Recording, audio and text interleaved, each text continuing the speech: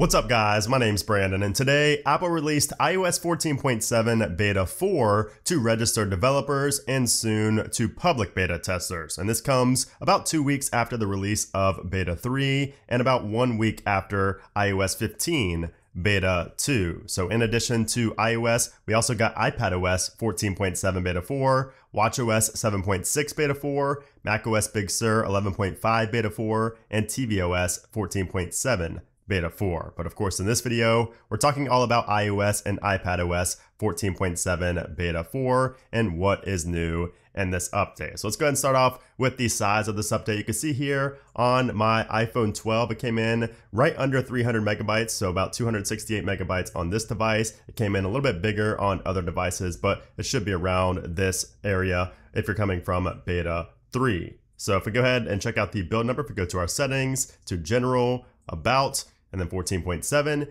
you can see the build here is 18G5052D. So we do have a D at the end of the build number, which means we probably will still have one more beta left. It might be the RC, but we'll talk more about that near the end of this video. And if we go down a little bit further to the modem firmware, you can see that is unchanged in this update. So it remains at 1.80.01. So if you were having connectivity issues on the prior beta, on beta 3, those most likely will not be fixed in this update because there is no modem update here with beta 4. But beta 3 probably fixed a lot of modem and connectivity related issues because of that SIM card issue that we had with beta 2. So anyways, what's new here in iOS 14.7 Beta 4? And once again, just like every other beta of 14.7, Apple includes very little in the release notes. So you can see they really only mention one resolved issue here, and that has to do with battery health. So it says restored battery service messages that may have disappeared after reboot on some iPhone 11 models.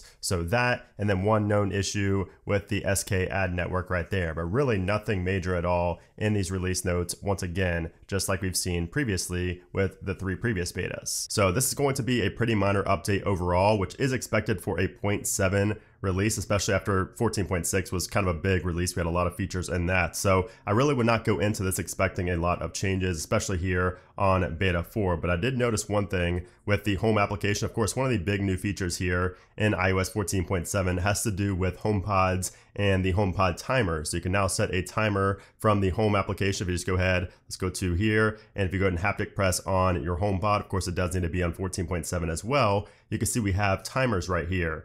So instead of having to ask Siri, you could do it manually here inside of the home application. And I noticed that this is a lot smoother of an experience here in beta 4. So I had issues with this, of course, on beta 1 and beta 2, but even in beta 3, it was just not as fluid as it is here in beta 4. So this is continuously getting improved. And I have noticed that the sound is slightly louder now as well when the timer actually goes off on the HomePod. So really just a minor change with the timers there. And I did also notice a change inside of podcasts as well. So if we go into the podcast application, then go to library, and then if we go to our shows right here, you will see that the top little panel we had right here is gone. So it used to say things like followed and all. So if I pull up iOS 15 over here, the previous iOS 14.7 beta had a very similar layout to what we see in iOS 15, where you see it's sectioned off by followed and all right there under shows, but that is no longer here in beta 4. So I'm not sure if Apple's just keeping that for iOS 15 or what, but that is one thing I noticed after updating here to beta 4. Now also, if we go to edit the shows, if we click on these 3 dots right here and then go to edit shows and then go to delete, you can see that we get some slightly updated verbiage here. So it now says unfollow and remove instead of just remove. I believe it just said remove in previous betas,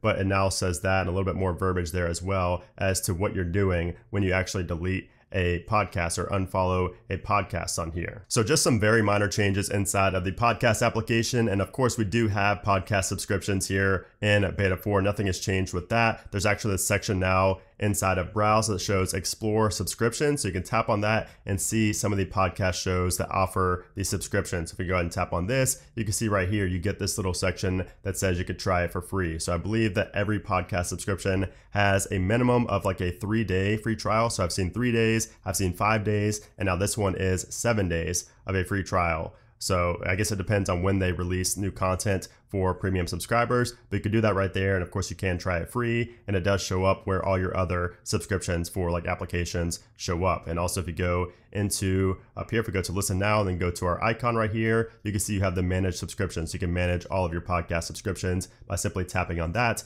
But of course it will take you to the App Store where it shows all your App Store subscriptions as well. It's not its own dedicated section, which I wish would change because it is kind of separate, and I wish they would have a dedicated section for that, but they do not. So really just some minor changes here with podcasts in 14.7 beta 4. Now I've also seen a lot of people report that their spatial audio and lossless audio just kind of disappears here on 14.7. So I've not had this issue, but if you have, if you go into an album, you can see this one just shows lossless, but some will show Dolby Atmos and lossless, as you can see right there for this album. And if you go into your settings, and if we go back, if we go all the way down to music and then to Dolby Atmos, you want to make sure this is turned on to automatic or always on. I would personally recommend automatic because always on, turns on Dolby Atmos for albums that are not ready for it and it does not sound good, but just make sure that is not turned on to off. So some people have been reporting that this just kind of disappears and they're not seeing it anymore in Apple Music, but you may have accidentally turned that off, or you might be in a country like India. So spatial audio and lossless audio is coming to India very soon. It is not there with this beta release. I would imagine it's going to be an over-the-air update, a server-side update, so it's not going to require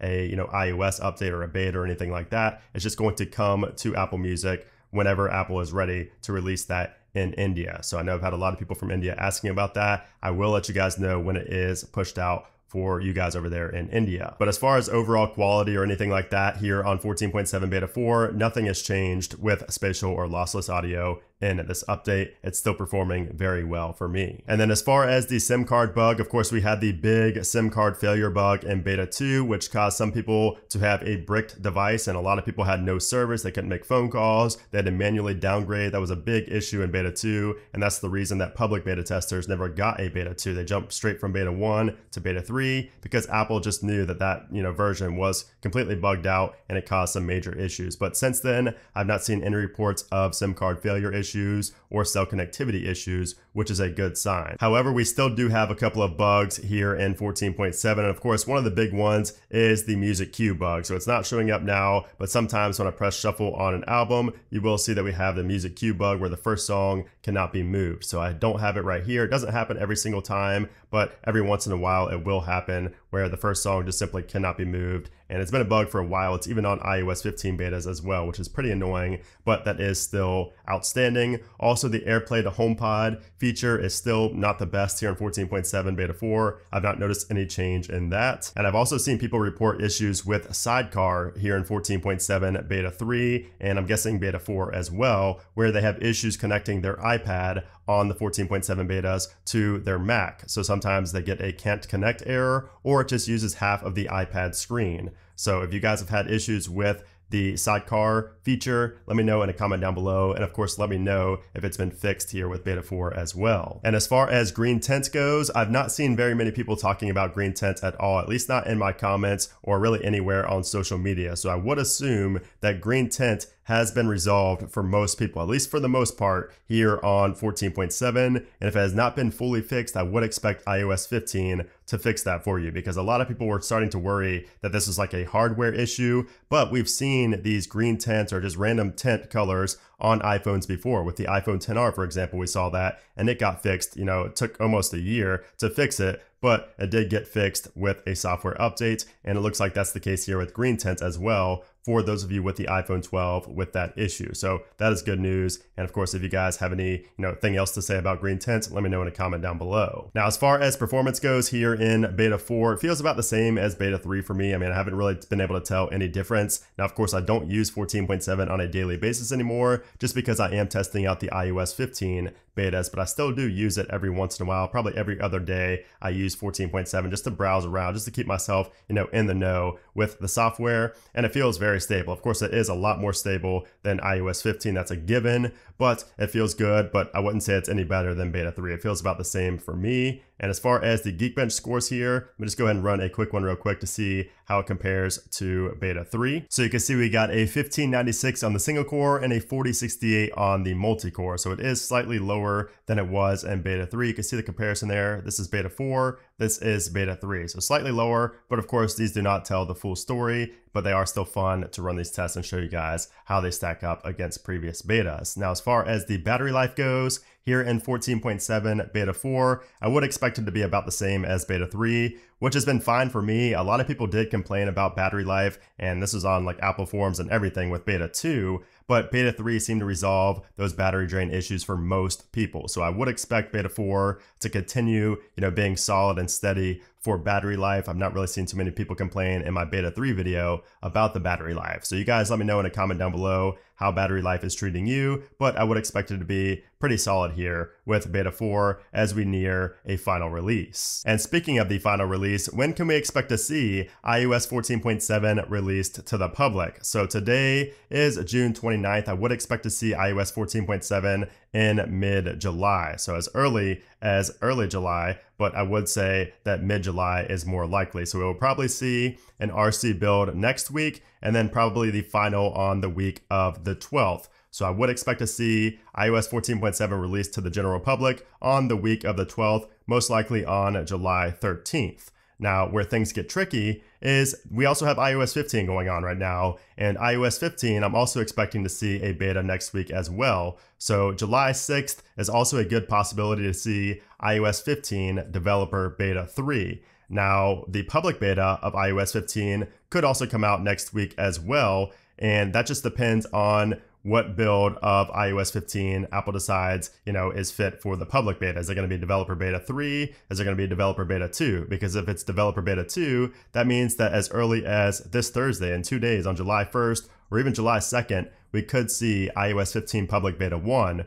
But if Apple is waiting until developer beta 3 to push out the public release, then we'll probably see it, late next week, maybe the 8th or the 9th. So it's really hard to say right now, and Apple is of course very unpredictable, but the main thing you guys need to know is that the final release of 14.7 is most likely coming on the week of the 12th. Of course, it is very possible to be released next week. The final release, Apple could always skip the RC build and just go straight to final. It's really hard to say, but those are just my predictions as of right now. And of course, follow me on Twitter if you guys want to stay up to date with, things. If things change, if we see something released earlier than expected, that could change the schedule. So just follow me on Twitter so you guys don't miss the latest when it comes to these iOS releases. But anyways, hope you guys enjoyed this video. iOS 14.7, of course, most people are on iOS 15 at this point. You are smart if you're staying on iOS 14 just because iOS 15 does have a lot of issues, but not a lot going on here in 14.7 beta 4. But of course, like always, I do like to bring you guys every single update, no matter how big and important or how small and kind of irrelevant the update is. But anyways, if you guys enjoyed this video, I would appreciate if you give it a thumbs up. And of course, make sure you subscribe for a lot more content coming on iOS 14